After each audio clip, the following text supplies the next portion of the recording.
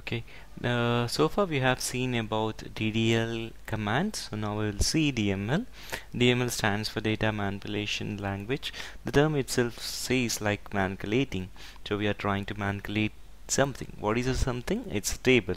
So far we have created a table, and we have seen the properties of table, and we also checked like how to modify the table and how to drop the table. We have seen several things in DDL, right? That is about the definition or the structure of a table. Now we are going to see how do we manipulate this table. So how do we use this table actually? So what are the different commands we can use it?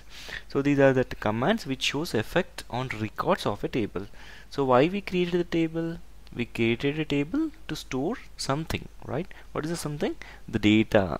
So data, whatever the structure the table has given, right? Within the structure, using the structure format, we are going to send the data to that particular table, and these data we are calling it as a records. So if you are entering one particular information, so earlier we have created employee ID, right?